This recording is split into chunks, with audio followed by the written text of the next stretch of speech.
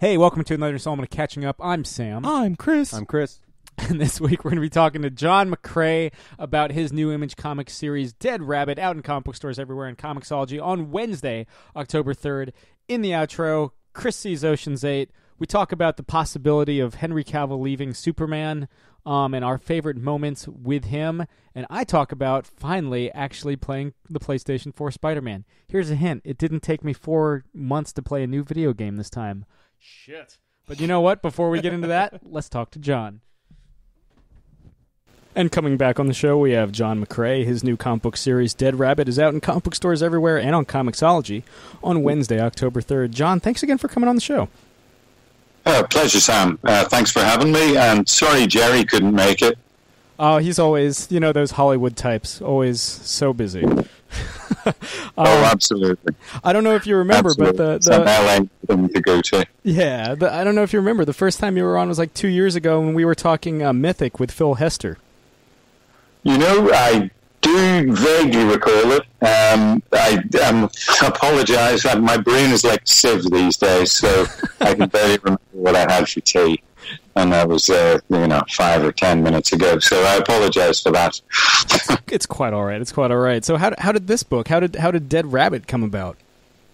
Well, I was at a comic convention in Dublin run by the guys at the Big Bang comic shop, and I knew Jerry was over for the convention.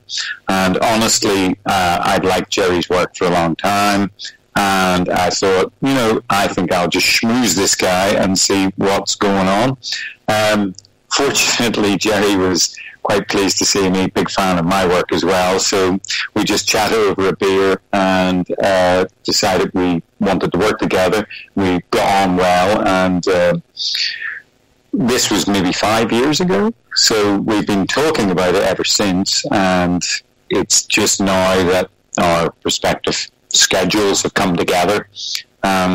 Jerry had a few ideas that he laid out for me and presented to me, but the Dead Rabbit one was the one that really caught my attention, the one that I really wanted to do. And I guess it's been a while since I've done something in the vein of Hitman, really, and I think I wanted to sort of go back to that sort of area again.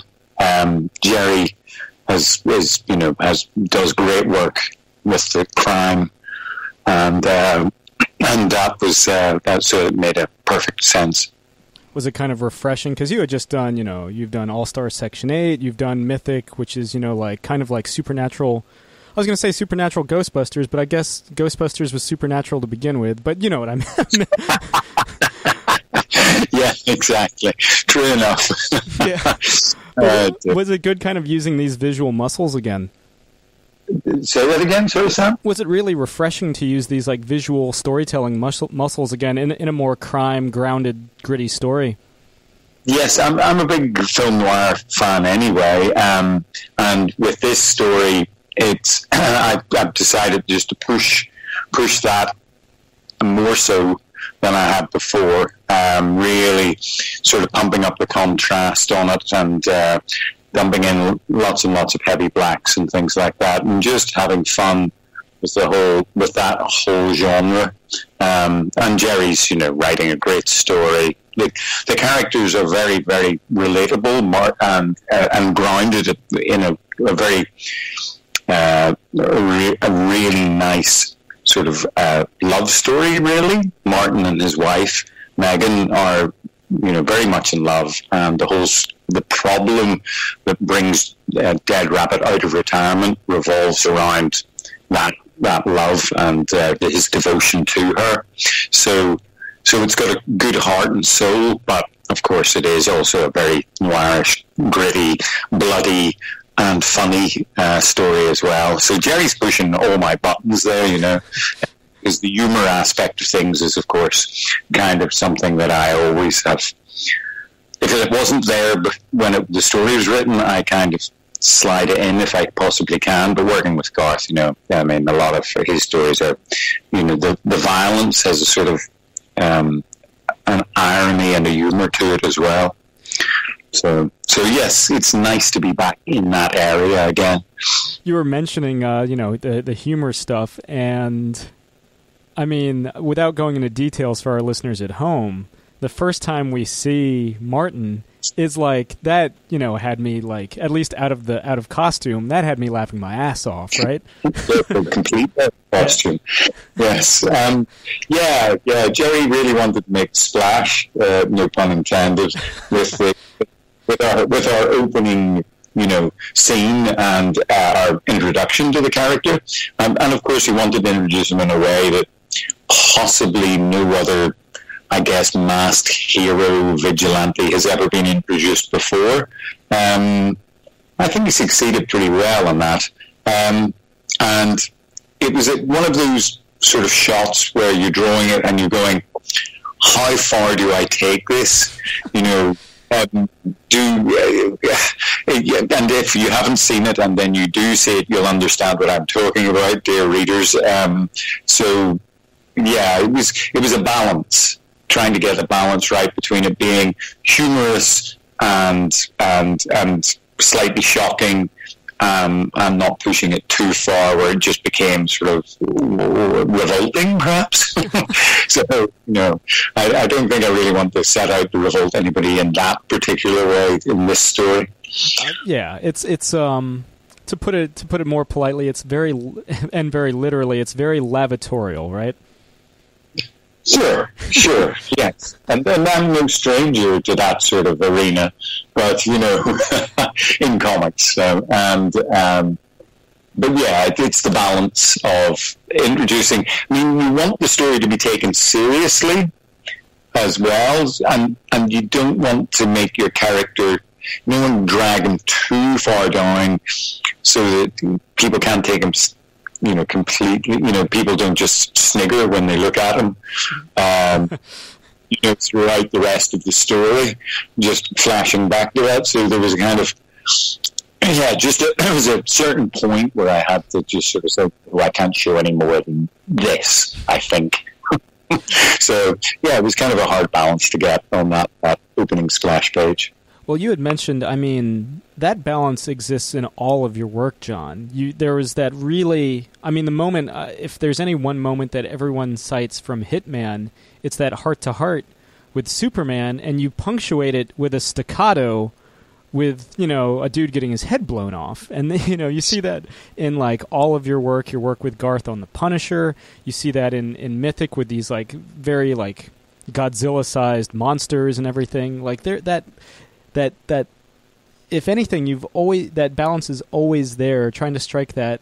I mean, that's the thing that makes Section 8 live and breathe. Is that something that you always need, that element of humor in whatever you work, to kind of that little punchline, sometimes literally, I see. Yeah, I believe so. I think as a reader growing up reading humor comics, a lot of British humor comics, a lot of comics in the UK were humor comics, kids' humor comics, and I read a whole ton of those growing up, and they were sort of zany, daft, and slightly lavatorial, possibly. And then with 2000 AD as well, which has always been a gritty comic, but has always had this edge of very violent humor threaded throughout it. And then on to comics like Viz magazine, which is a very very rude and amusing British publication, not to be confused with the Viz, the manga publishers. So I think growing up reading all of those sorts of different influences has made it so that I think most British artists do sort of tend to put a lot of that into their work. I mean, especially myself, definitely. I can't seem to help myself, really. It's there even with serious stories I do. I just can't help but put daft crap in the background, or just try to make it humorous in some way, small way, just to counterbalance the sort of maybe grimness of what it might be showing otherwise. Well, I remember, you mentioned 2000 AD. It's really, it tends to be very grim now, but there was that period like in the 70s and 80s where even like Sourpuss Judge Dredd would still have, like with Walter the Robot, would have these really comedic moments out of nowhere.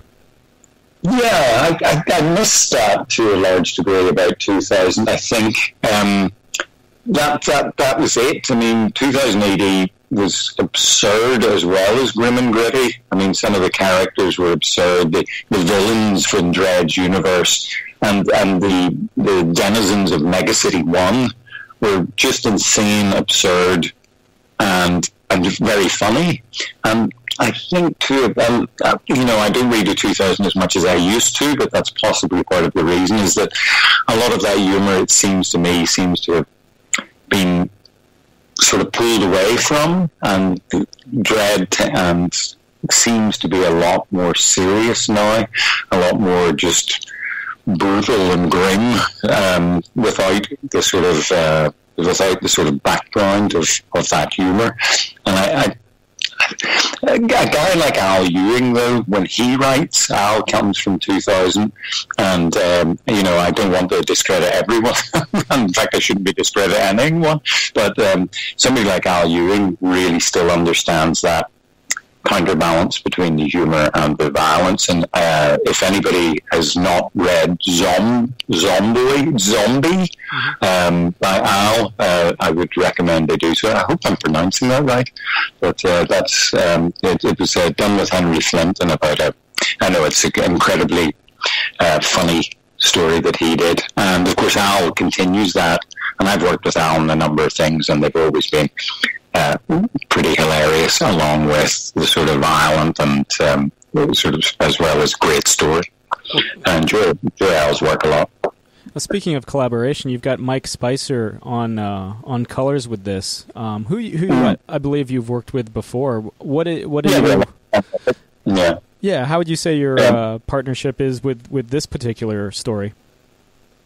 It's more of the same, really. I mean, I just step back and let Mike do what he does. I mean, I had a few hints and suggestions to start with, but for the most part, it's just Mike's show as far as the colours go. We work really well together.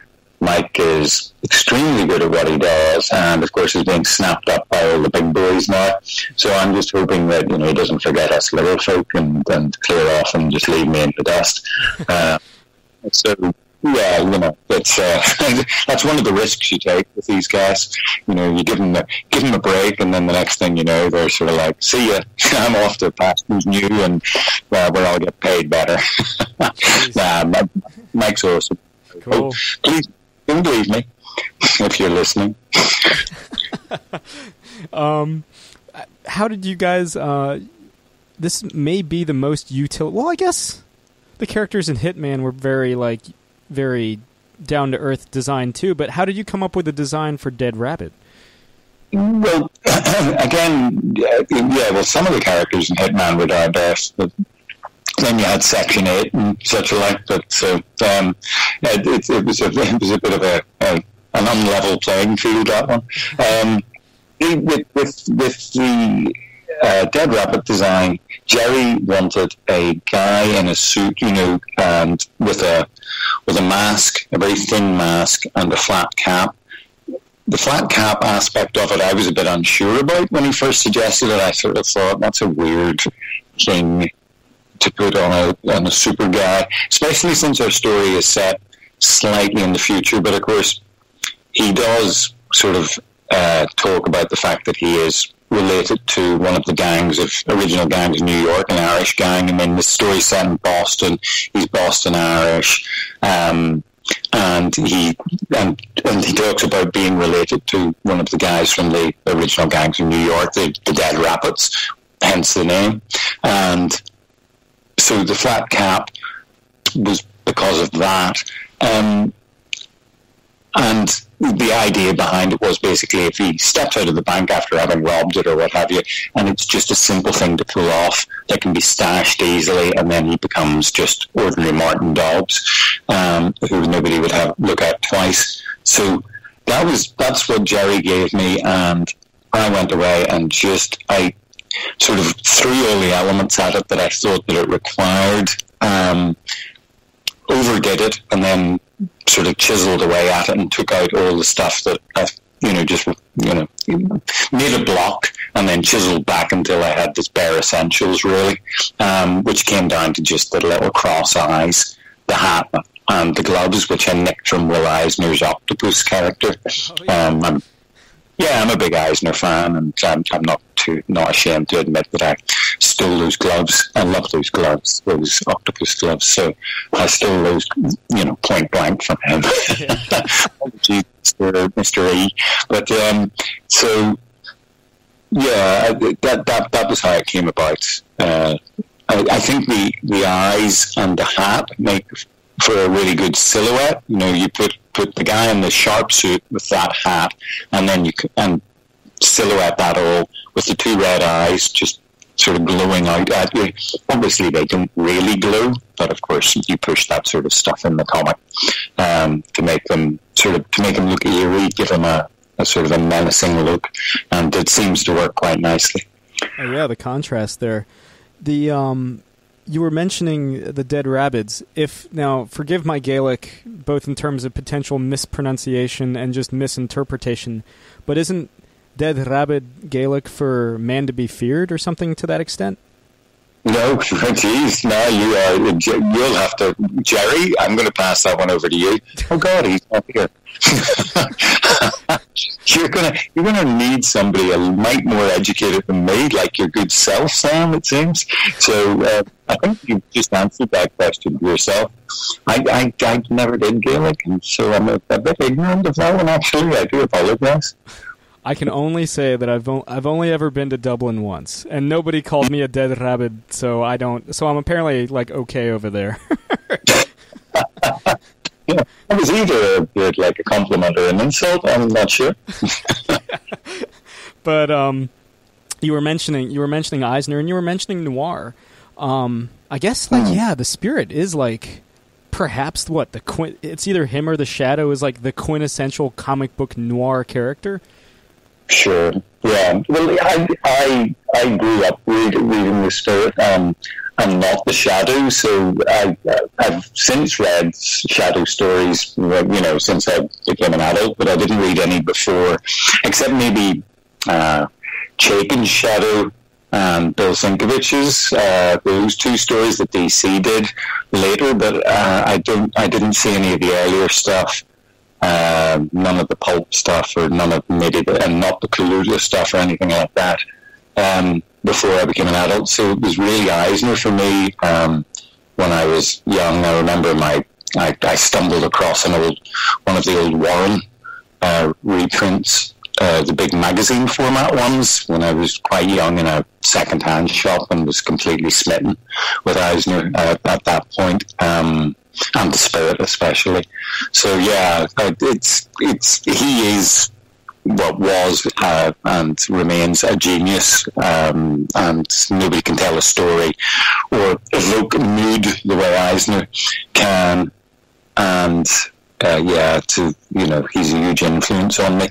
And part of his inking style, though he does it all with brush, I do it with brush pen, that sort of style, it's partly influenced, my influence, and that was partly from sort of 30s illustrators, but also Eisner as well, of course.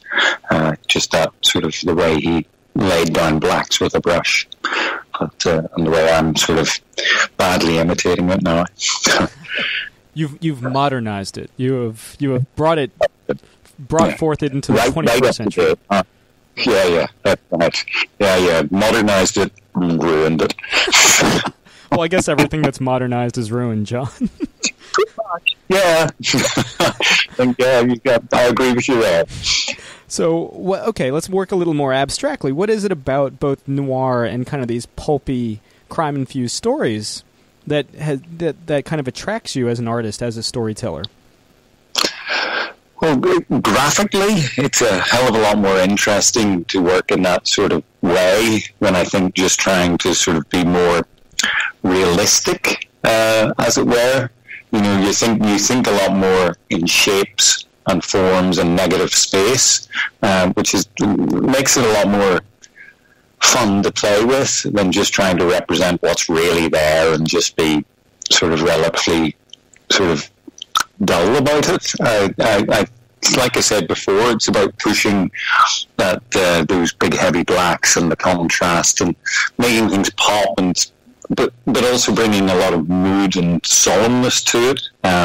Plus, it also makes life a whole lot easier to draw sometimes, because when you can't be bothered drawing something, you just slap a big load of black over the top of it and you stick the eyes in and Bob's your uncle. I mean, a lot of the time I think Toth was probably thought along those lines as well. I mean, not that I could compare myself to somebody like Toth ever, but, you would see him... you look at a panel he done, and there's nothing but a silhouette and a couple of shapes in the background. I mean, and it tells the story perfectly, but he certainly didn't have to draw quite so much doing that, and possibly handy for deadlines. I know it saved my life a couple of times working in that. So there's a utilitarian purpose to it all. Okay, well put, that man. Yes, exactly. But I mean, exactly. But even as a fan, like, what was it about noir? Like, what is it about Bogart films or any of that stuff from that era that just kind of just attracted you in the first place? Well, I guess it's the hard-boiled grittiness of it. Our hero in Dead Rabbit is a tough sod, so he is. I mean, he's a pretty handy in a fight, and he can sort of kick the crap out of a bunch of guys and walk away. And so that's very appealing to somebody who couldn't fight their way out of a wet paper bag like my good self. So, just from that manly man type perspective, it's very appealing. Even though, of course, our hero is, of course, a soppy old love-addicted sort of character as well. He is a tough nut, and all those noir characters, if you look at sort of Bogart or Mike Hammer or whomever, they're all ass kickers, and so that aspect of things is very, very appealing as well. But for me as an artist, it's the visual aspect of it that really appeals. There's nothing like those big slabs of solid black and sort of counterpointed against sort of your spots of light, and just sort of making everything so moody and just, dare I say it, cool looking. I think it just really works as a storytelling device much more. Well, it kind of gives the idea that the characters are trying to survive and fight against the darkness that surrounds them. To put on my brainy cap for a second. You're going to get a little metaphysical and all on me? Jeez, yeah. Yeah. Well, why don't you say what you think, and I'll nod and agree with you. I should work on my Jerry Duggan impression. Then they'll never know. Never will. Not even Jerry. He'll just probably wake up next morning, sort of slightly hungover, and go, "Did I actually do that podcast?" Yes. Are you guys going to be at New York in a couple weeks? We are. We're doing, Jerry and I are doing a signing at Midtown Comics on Thursday, and then we're doing New York Comic Con for the full 4 days. And I believe Jerry's doing a couple of other spots around the US. I think he's signing a couple of other shops here and there. And then he comes over to the UK, and we do sign at Forbidden Planet towards the end of the month. And then we go to the Big Bang, which I was talking about earlier, and we sign there on a Wednesday, I believe. And then go to Derry in Northern Ireland for the Derry Comics Fest, which is a great festival, a great show. And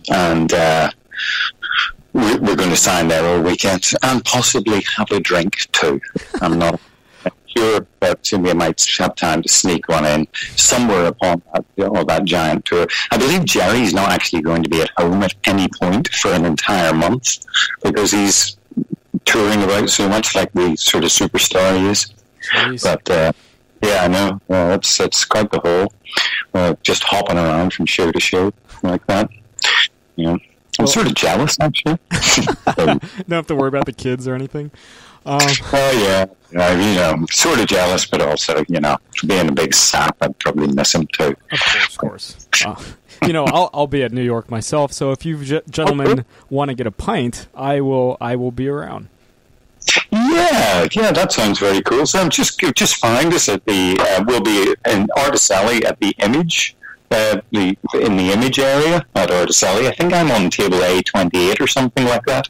I should really check these things before I do a podcast, but I can actually say precisely where I am and when I am, but whatever. Anyway, so just stop by the table, introduce yourself. We'll go see what we can do. As far as a pint, I'll probably just have a gin and tonic myself. So I'm not the hard drinker I used to be. I can't handle beer anymore, really. I'm buddies with Declan Shalvey, and he only drinks cider. So every time I'm like, "Hey, pint of Guinness," he's like, "I'll stick with the Magners," and I'm like, "Okay, all right." That's a kid's drink.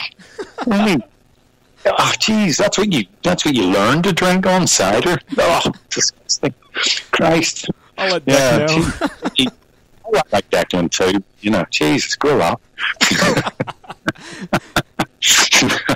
He needs to get all sophisticated like me with my G&Ts. Oh, yes. Very distinguished, very distinguished. So, absolutely. John, slide on. Yeah, of course. I don't know if you remember, but something we ask everybody that comes on our fine program. What are you currently geeking out over? Well, to tell you the honest God truth, and this is going to sound a little bit like I'm kissing arse here, but I only really ever read image books anymore. I don't really find much to interest me in the big two, particularly much. I am still reading Miss Marvel, Malacan stories. I'm reading those out of Marvel. Is there anything I'm reading from DC? Batman. Yeah, I suppose I'm still reading Batman.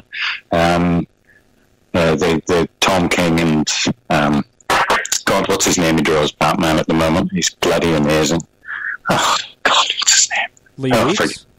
Lee Weeks, the very man. Yes, he's unbelievable. What an artist. Jeez, does my head in. But there are so many good artists about at the moment. It's just depressing. I read a lot of Rick Remender stuff. Black Science, Deadly Class. I haven't got the 7 to Eternity yet, I must admit. In Low is amazing. Let me see, what else am I reading from Image? God almighty. I suppose Brian K. Vaughan and Fiona Staples on what you might call Saga. Reading that. I did read The Walking Dead for a while, but it's just too unrelentingly grim for my taste now. Yeah. I always feel like I need a Prozac after I watch a couple episodes of that. Yeah, I've never watched the TV show. No, and I've never watched that. I can't stand to watch anything violent on telly. It just it makes me want to throw up. Yeah, I used to enjoy horror movies and all that, but no. A while ago, when Garth started writing Frost, he sent me the first 4 issues of it, and I got to the end of the first issue and then just closed the books and took them down to my local comic shop and traded them in because I just couldn't handle them at all. I read comics to be entertained, not to be chilled to my very core. That was that. So yeah, I can't hack that sort of stuff. Geez, I can't remember. I hate being put in the spot about stuff like that because you can never bloody remember. I have been rereading some Love and Rockets. The Hernandez brothers recently, and I've been rereading my Ditko Spider-Mans, I suppose, again. Since Ditko died, I've been plowing away through those again, plus a lot of other Ditko stuff, because he's my favourite artist ever. So he is, but I don't. As to the present stuff, Miss Marvel, the remainder stuff. Good God, that's about it at the moment, maybe. I can't think anything else. I remember the last time you were on, Captain America Civil War had just come out, and you were geeking out hard over the Giant Man sequence in the airport. Oh yeah, that's awesome. Yeah, yeah. Oh yeah, I still watch that and annoy my kids immensely by using saying that bloody line that Ant-Man says every time. Has anybody got any orange slices? Like that line. Every time my kids just say, every time he says that, you burst out laughing, and it annoys the hell out of his dad. Could you stop laughing at that line? But I can't help myself. So yeah, I love that. It's great. Did you enjoy Infinity War? Yeah, I did. Yeah, my youngest turned around to me at the end of the movie and said, "Dad, your jaw was just hanging down the entire way through that movie." So, admittedly, there's faults with it, but I don't care. It was amazing. It had all those big fight scenes that were just straight out of your favorite multi-part crossover comic. That sequence where they've all got Thanos strapped, when they're trying to pull the Infinity Gauntlet off him. Mm-hmm. What an amazing sequence. And Doctor Strange was kick-ass. Yeah, I mean, if we're talking Ditko, that's like some straight-up Ditko stuff with Benedict Cumberbatch's Strange. Yeah. No, he does a great job. He really does. Yeah, he's terrific. I mean, I think the first Doctor Strange movie was fine and all, but it just didn't quite get me the way I wanted it to. But now, with him in Infinity War, he's Doctor Strange, no problem. I'd love that. I'd love to see him come back and give us more of that. There was too much running in the first Doctor Strange. Yeah. That was... It was just too much. Marathon Strange, yeah, totally. Yeah, I know. Yeah, I understand. He's a doctor, so you've got to stay healthy. But, he's got a levitation cloak. He can teleport, come on. Yeah. Shit. So, John, before we return you to the wilds of the UK, do you have anything else you'd like to tease about Dead Rabbit or anything else you'd like to plug? Well, I'm not. The only other thing I'm working on is I'm teaching a comic course at the moment in the UK. A bunch of students who I'm just helping, trying to get ready to break into the comic industry. And I guess at the moment they're kickstartering their comic. It's called Off the Mark. And if you look up Off the Mark on Kickstarter, they're trying to raise a couple of £1,000 to self-publish their own anthology book. So it'd be great if anybody out there who's listening and wants to support new talent, wants to chuck a couple of dollars their way to get their book out. That would be brilliant. And I guess with Dead Rabbit, it's an ongoing series. Jerry and I are committed to hopefully we've talked about doing 60 issues. However, I can feel my back and hand hurting just saying that, but we'll see how that goes.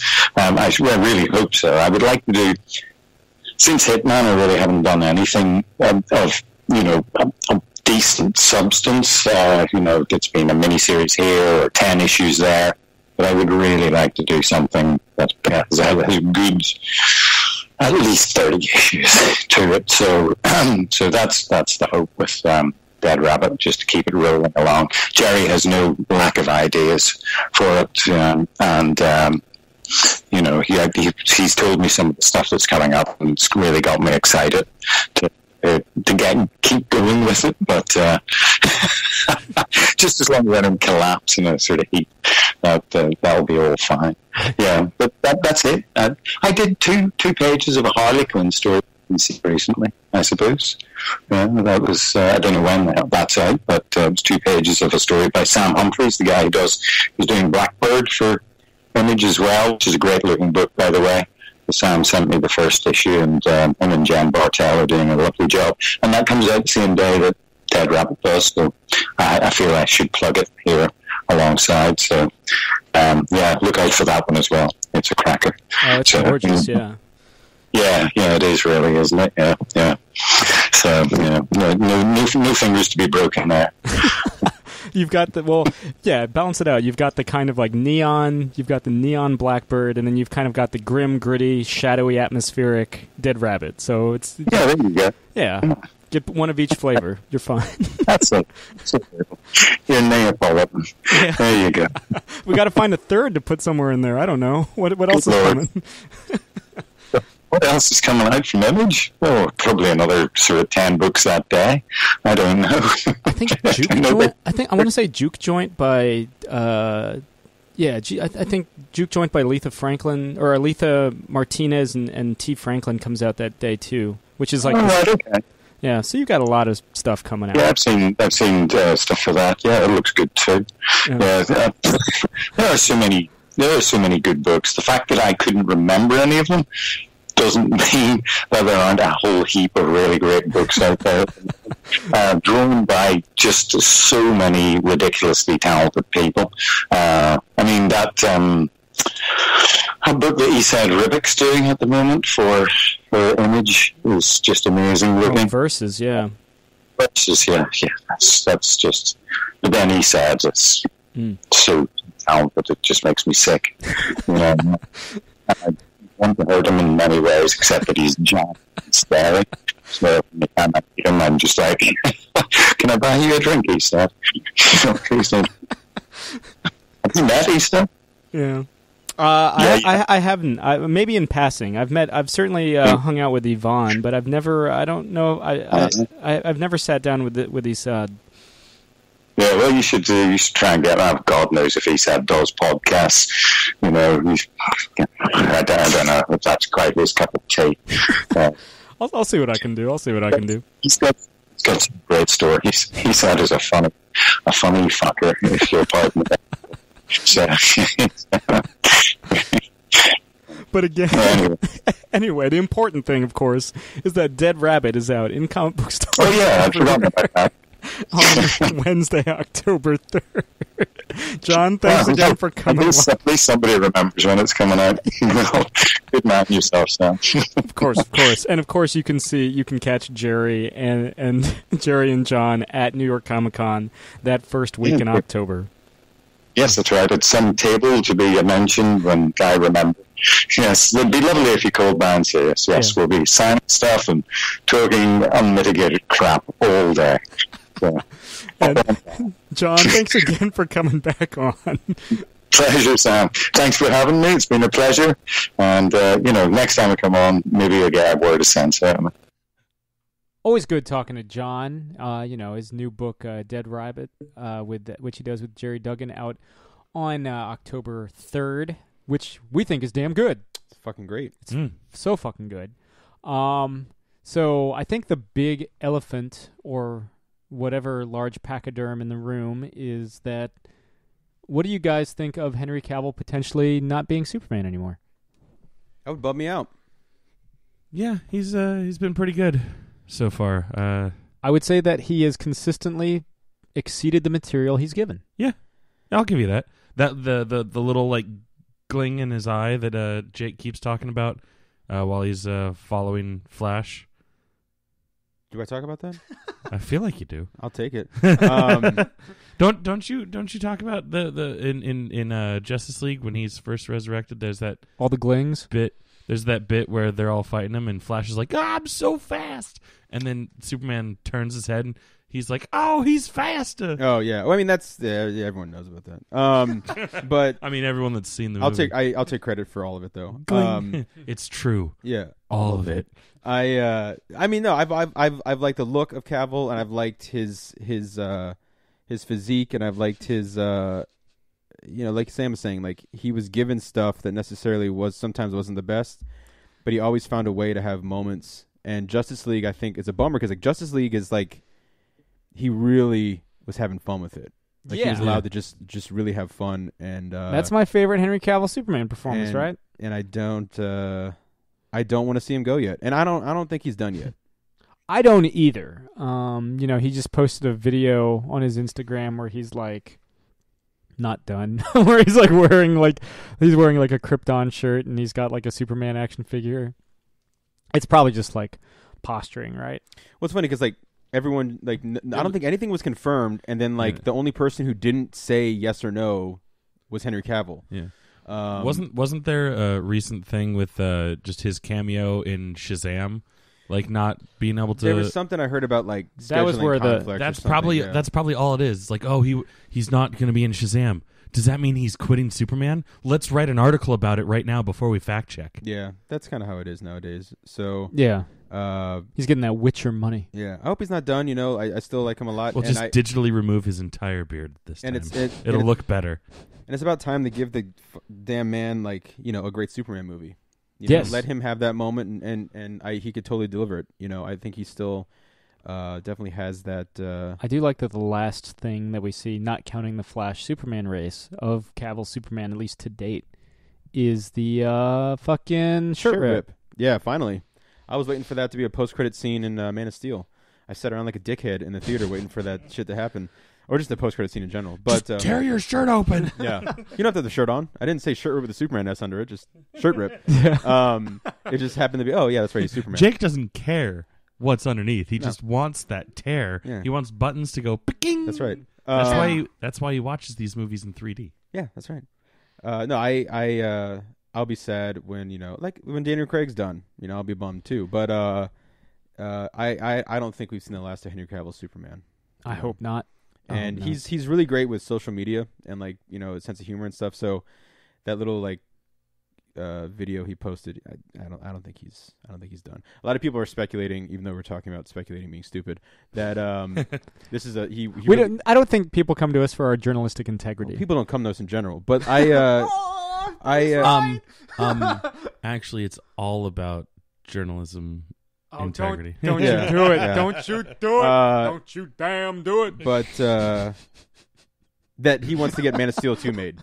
This is his kind of power play for it. Yeah. Which I'm all for, man. Give me Man of Steel 2. Yeah. Matthew Vaughn, Man of Steel 2, Henry Cavill. Yeah. The end. Shit, I'll take a George Miller Man of Steel too. Just give me Man of Steel 2. Yeah. Stop making fucking the granddaddy of them all a supporting character in these movies. Yeah. Like didn't work for Batman. Well, Batman v Superman should have that was just well we can get it all. I don't want to get into all that crap. There should have been Man of Steel 2, but it wasn't. Yeah, because they were like, oh, we need to pedal to the metal. What is your favorite Henry Cavill Superman moment? Oh shit. Fuck.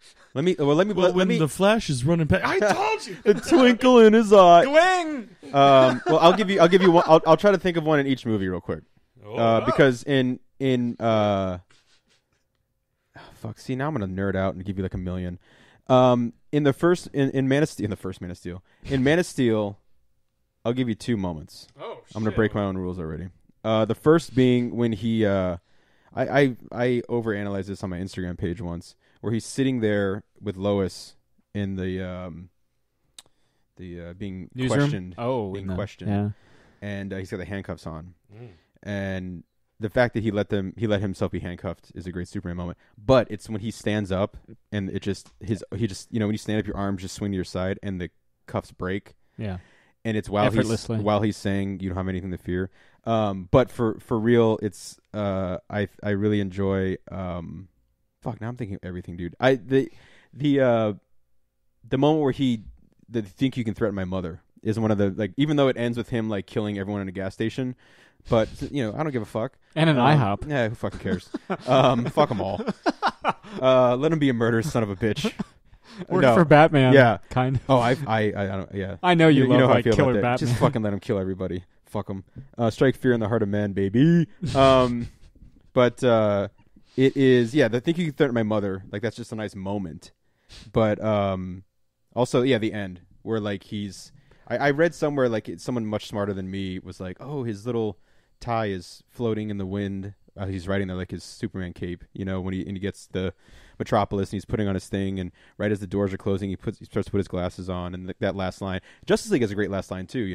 But a Man of Steel being welcome to the planet. Is it happy to be here, glad to be here? Yeah. I was oh fuck, happy to be here, Lois. Batman v Superman. He doesn't need a lot to work with. I like the moment when he rescues Lois from the falling building. That's a nice moment because he's always there for Lois. Yeah, he just effortlessly glides right. And Yeah. Hey, I'm here. Oh no, fuck! What am I talking about? I know what my favorite Superman moment is, without a doubt. Easy, fuck them all. Is when he flies into the Jimmy Jam and he screams because he has no idea. Oh, the world builder. Yeah, that's the best moment, dude. That's the best moment. That's my favorite moment in the DC worlds of DC cinematic, whatever. Is because it's intercut with Perry and the two other people. Yeah, whose names escape me. and there's that great moment between courtside seats. Lawrence Fishburne and the woman, and he's trying his best to like get her out, and she's screaming and screaming, and Superman's being knocked down. It's intercut with this thing of him being knocked down. Weird tentacles. And the tentacles thing. That's the part's not great. He's like coughing, which is weird. But he's getting knocked down, and then she's screaming, and Perry White's trying his best, and there's a great moment they look at each other, and like they have this moment where I tried my best. Like without saying a word, they both realize that's it. And all the cars around him are crushing and crushing and crushing, getting closer and closer. And Superman is just like literally, and it's a they said it's a callback to the Fleischer Superman and him punching the laser, which is like my favorite episode, the first episode. He's just being beaten down. And then he looks up, and that's the moment they always say there's like that Christopher Reeve looking moment. He just kind of, looks like him a little bit, because he's the way that his face is being distorted by the wind or whatever. And then like all great Superman things, he flies into the unknown. Like, we as an audience know that he's always going to be safe because we know what Superman does, but him as a character, and I always say Superman Confidential, is it Loeb Sale again? No, it's Tim Sale, but it's not Jeff Loeb. It's who the fuck wrote that? Another man. Fuck.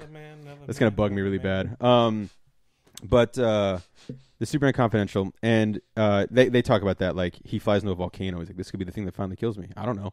And so the moment of him flying into this, and he's only been Superman for like barely anything, and he flies up into the void and lets out this great scream. As he just is like, well, I know that at least I can sacrifice myself. Maybe I'll save a couple of people. And he flies in, explosion, and there's a great shot of him like getting like shot out the side of it. And then the look of Perry and Lady. I'm sorry, I can't remember her name. Everyone thought it was like female Jimmy Olsen. Remember that when it first came out? It's Johnny Olsen. And they look at each other and they're like, he's oh my god. And then it has the great shot after where he reaches out into the sun and clenches his fist or whatever, or opens his fist. That's my favorite thing. That is like, I get emotional every time I watch that shit. Batman v Superman, Sam, you always pointed out the great moment where he saves Lex Luthor from Doomsday. Yeah. I gotta look up, you talk about that for a second, I gotta look up the confidential thing, because that's gonna bug the fuck out of me. Sure. Bug fuck. The moment in Batman vs Superman where, I should have mentioned this in the CBR article I wrote today. Humble brag. I'm sure you'll have another time to mention it. One of your other 1,000 articles. Yeah, well, I had written an article called like Henry Cavill was always better than his movies or his Superman movies. Darwin Cook. Oh, in a writer role. Yeah. But fantastic. Yeah, the idea that even after like everything Lex Luthor has done to Superman, his first instinct is to block Doomsday's punch when he tries to kill Lex. Mm-hmm. No matter who it is, yeah. Superman's always going to save you. And I remember we were talking about it afterwards, and we were like, was that on purpose? Like, do you think they really, like, it was just like, we can't have Lex Luthor die. And maybe it was, whatever. But in that movie, I really love the moment where it's such a tiny moment, because I'm just like grasping for things, where he hears about the kids being trapped in the flood, and he turns and he loosens his tie. Or it's the fire in Mexico City. Fire in Mexico, and he like turns and loosens his tie. I was like, oh, it's a shirt rip. But no, it's not. And then I really like, it was I think the second time I watched it, because I saw it like 3 or 4 times in theaters, was when he has the kryptonite spear, and he's like, he says his goodbye to Lois. He's like, you're my world. Like that whole thing. And then again, him flying, like fucking beat down. He's getting his ass kicked by Doomsday. Wonder Woman's holding the fort down. Batman's watching from a mile away. And like, it just, again, the final kind of push. And then the look of shock, like, oh, that's through my heart.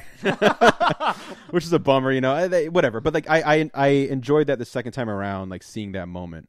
And then Justice League, honestly, like most of his, like, especially when he's in the suit, I really enjoyed, again, the movie picks up whenever he's on screen. Yeah, of course the mustache thing, whatever, is stupid, but it is stupid, and it's worth noting again that it's stupid. And it's a bummer because it ruined a really great performance from him. Not ruined, it distracted. Thank you. Yeah, because the movie starts with that great little cell phone footage with the kids, which is the bulk of the deleted mustache scenes. Well, I mean that whole scene is deleted mustache, but there's whole sections where he's talking to his. Do you bleed? There's the epilogue too. The epilogue, but also him with in the field, like talking to Lois. Yes, you can deliver it better than I can. Which is the yes, ma'am. oh yes, ma'am. Yeah, I mean, there's some. Which is my favorite Superman moment in the DCEU. Yeah, period. fantastic. I mean that is fucking fantastic. But I love they're just him fucking up Steppenwolf, where he just he's like, this guy's still bothering you, and he flies in and just fucking bam, and then he heat visions him, then picks him up, just tosses him like a little fucking asshole, and Two things. Awesome. Why does a guy named Steppenwolf have fucking horns on his helmet? Mm-hmm. It's a goddamn wolf. Yeah, that's a mess. But aliens. The wolf might not mean a wolf in his alien link. I wasn't actually being literal with that question. But I don't know. It's there's plenty to dig with the Cavill stuff, and like I said, I don't think it's the end of the road. It's mostly wishful thinking too, because who knows? Nowadays, until you're sitting down watching it, never a guarantee it's gonna be made. So, or you're gonna, it's greenlit or whatever. So, yeah, there's plenty of good shit with Cavill. Like I said, I hope to see more with him. And if not, if this is it, I hope it's because he just is going to be James Bond. So, that's it. Not like he's coming back in the next Mission Impossible. Yeah. He gets killed more times than Sean Bean does in GoldenEye. Yeah. Like 3 times, basically. Whoa. I mean, he's clearly dead the first time, but then there's a second time and then a third time. I saw the movie a second time. I think I mentioned this a couple weeks ago. I still went, huh! When he gets hooked. It is rough. Exit just that stage one. Down. Chris, do you have any favorite Henry Cavill Superman moments you'd like to share with the rest of the class? I was thinking about it while you guys were talking, and nothing singular. Nothing singular really jumped out, especially beyond what you guys talked about. Like I can definitely nod in agreement that those were all good moments, but either I'm too far removed from all of his performances, or there was just nothing that was just like, I'm still stuck in Christopher Reeveville. It's a good Ville. It is, for the most part. It's good. It's a good place, Mr. Luthor. I got the new Spider-Man. Hell yeah! It only took me 4 days to play it. Oh, that's better than whatever the other game is, or just the PS4 in general. Both. Yeah, because it took me 4 months to play Batman, to play Arkham Knight, and it took me 4 days. I've only put in an hour, and I've only gotten through the prologue. But it's there are people that are like, superhero games didn't exist before PS4 Spider-Man. It's really good. Yeah, I don't think it's best superhero game of all time good. I've been watching Ken play it here and there because I hang out with him a lot, and it looks really good. Yeah, I kind of wish I had a PS4 so I could play it. What suit does he prefer? $20.99. Hell yeah, baby. I'm kind of partial to the punk rock Spider-Man. Yeah, but, Spider-Man just got Spider-Man does, in my opinion, have the best games overall. Yeah. You didn't like Superman 64? No, I spent my weekend Superman rental 64. on that bad boy back in the day. I own it. It doesn't mean you liked it. Yeah. We've established that. Yeah. Also true. There's no good Superman games. There's that's true, but there's I mean, Injustice.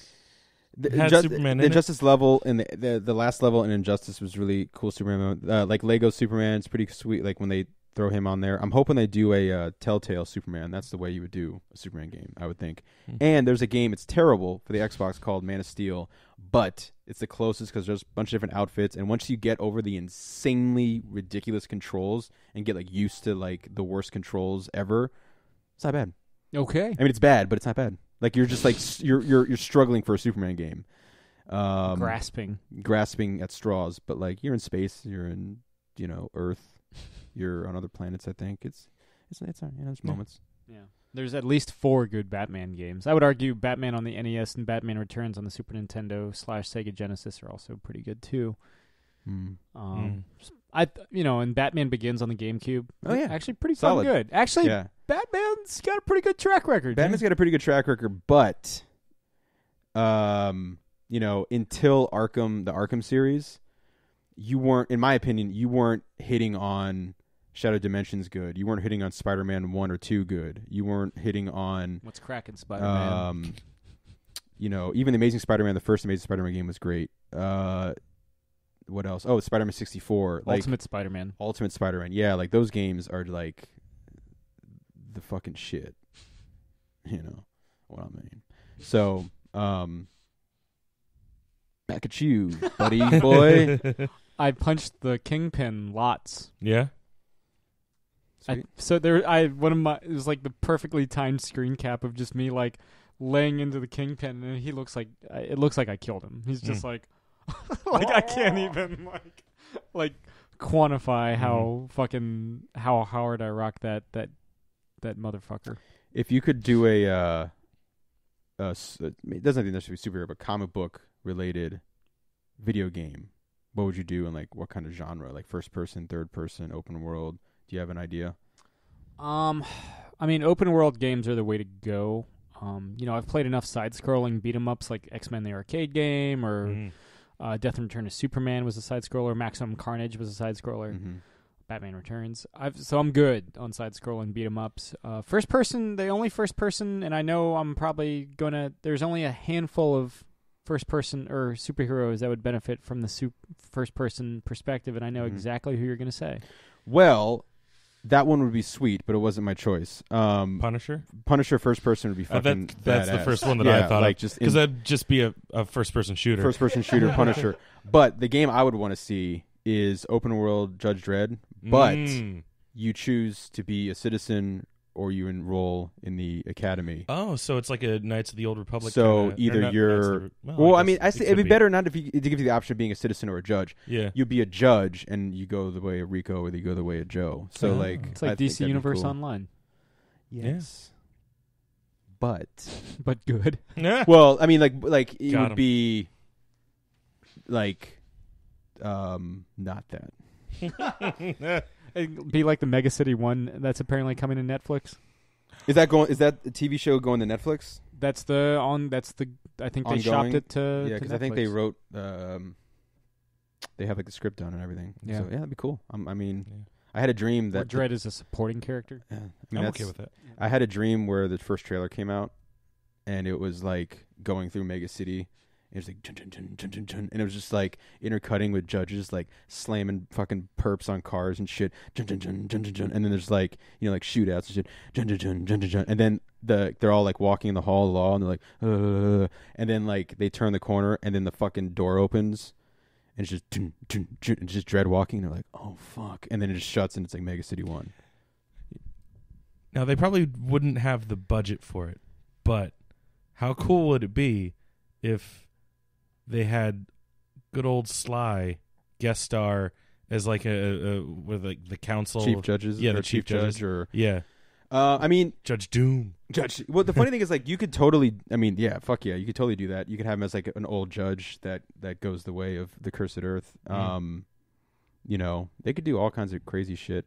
You can make him the fucking chief judge and like kind of looks like Stallone, because like my thing is the way you sell the role of Dredd isn't as like necessarily, because a lot of people are like actors seem to be afraid of the comic book term.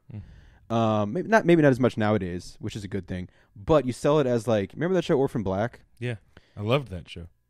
That's Judge Dredd. You can play an old version of Joe, you could play the main version of Joe, you could play the younger version of Joe, you could play Rico, you could play all the different brothers, but like you could have all of these like crazy performances you can do with it. And I think one of the ways you do it is you definitely do the Rico Dredd, Joe Dredd storyline. Like that's my favorite shit. That, and then you introduce Rico's daughter Vienna, which is like Joe's only like connection to real emotion. When you say Joe, that is the Dredd. Sylvester Stallone. Yeah, that's Judge Dredd. Right. Yeah, just making sure. Yeah. That's what I assumed based on context, but since I am not as versed on Dredd. Yeah, Joseph Dredd. Judge Joe Dredd. Judge Joe Dredd, baby. Joe Dredd? Yes. Something that'll tickle you. We mentioned, because it's John McCrea. Yeah. We mentioned Dredd in the interview. We talked Dredd. Nice. I think way back when, which seems like forever 2 years ago. we talk a little about Dredd with him. Yeah. I even got to name drop Walter the Robot. Oh, yes. Walter the Robot. Yeah. Merry Christmas, world. Yeah, Merry Christmas. And Judge Dredd's like, Merry Christmas. Yeah. I think it was the IDW. Dredd brought him back in one of the books. I was like, fuck, yeah. Just to kill him. No, Walter the Robot. He definitely needs to show up. I love Walter the Robot. Yeah. Whale, you gents got anything to add? No, not really. You know, Chris, you've been busy. Yeah, well, I've been working a lot. But I also just today actually, or the other day, recently, I rented Ocean's 8 to finally check that out because I enjoy the Ocean's movies, and I was mildly interested in this one because I like most of the cast. It was pretty good. Pretty good. It was better than the 12. worst. Well, it was better than the worst Ocean's movie, which is to say, Logan Lucky. Oh yeah, yes. I would argue that it was better than 12 and 13.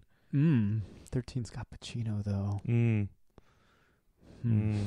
it's got Julia Roberts playing a woman who is not Julia Roberts, pretending to be Julia Roberts. To the point and where it's got Bruce Willis too as himself. Yeah, good old Bruno. Yeah, he has returned. No, I actually quite enjoy. I think like 13's right up there with 11. Honestly, that's my hot take. You know, I'm right up there with you. I actually enjoyed the Ocean's proper, which is to say the George Clooney Ocean's movies. Not, I mean, even the Frank Sinatra Ocean's 11 was pretty good. Although, you know, in my opinion, probably the weakest, just because I would agree. It's old. Yeah, and it's just them. Like you could argue the new ones are too, but it's just like the Rat Pack Ocean's 11 just rides entirely on their charm. Yeah, I think had I been alive at the time of the Rat Pack and like a fan of the Rat Pack, then love it. Yeah, if I was alive in 1963. Yeah, but I'm so far removed from that time, you know, that it's just kind of like, oh, okay. But yeah, I enjoy all three of the Danny Ocean, movies. Yeah, I think 12 is probably the weakest of the three in my opinion as well. There's some enjoyable moments, but yeah, it's the weakest of the. Yeah. Well, it doesn't have to be bad to be the weakest. Yes. Yes. I remember saying that once. I was like, yeah, Solo is, by the time this episode drops, Solo will be out on like digital HD. And I was explaining, I was like, yeah, I like the film, but Solo I think is the weakest of the new generation Star Wars movie. It's like someone literally couldn't understand that even after I explained that. Like it's not like there's a guy that I work with who loves Steven Spielberg, like thinks he's the greatest director of all time, and there's an argument to be made there. But we're always like, you mentioned this, yeah. Yeah, well, yeah. I think I mentioned it off mic to you guys, but now that it relates to something we're talking about, I'm gonna go ahead and say it on mic. Sprinkle it in. Yeah, but yeah. So we like tease him because he's like got like blinders for Steven Spielberg, and we're like, oh, yeah, well, what's a bad movie that he's made? No, he's never made a bad movie. Yeah, and I'm like, really? You Bridge of Spies, 1941. No, it's got great cinematography or whatever. That like he has an excuse for like, oh well, this aspect of it was amazing, so therefore Steven Spielberg is still amazing, and so then I was like, okay, fine. Not what is a bad Steven Spielberg movie, but in your opinion, what is the worst Steven Spielberg movie? And he's like, he's never made a bad movie, and I'm like, that's not what I asked you.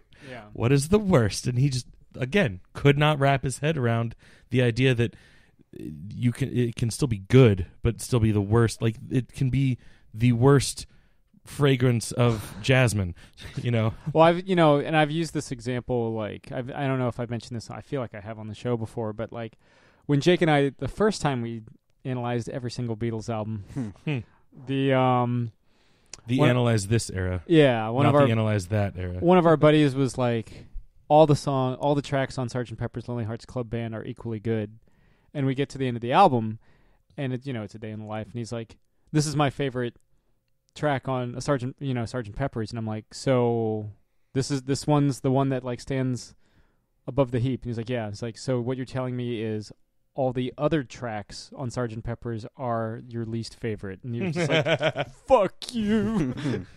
How dare you bring logic? Yeah, that's what I do. But yeah, no, cool. Yeah, Yeah. no. I've So Ocean's 8 gets a thumbs up. been meaning from to me. see it, actually. Thumbs up. Yeah, I enjoy the cast. Yeah. Yeah. It's on Redbox. That's where I saw it. Yeah. It's probably streaming somewhere. Yeah, no, it's been available for weeks, I think. Yeah. Jake, you got anything going on? No, not really. Cool. Yeah. Not going to any concerts or anything. No. Okay. Sweet. So, Dead Rabbit out on Wednesday, October 3rd. Thanks again to John McCrea for coming back on the show. Sean? Back Coming on the back Sean. on the Sean. Back on the Sean. Ugh. That's our new... Shit. Yeah. Thanks again, John. This has been another installment of Catching Up. I'm Sam. I'm Chris. I'm Chris. Thank you very much. Good night, Eric Bana. This has been another Geek Out production. If you enjoyed what you heard, hey, we've got a special episode every Friday. Of course, there's the usual Catching Up show every Wednesday. And you get book club episodes just about every Tuesday these days. Thanks for listening.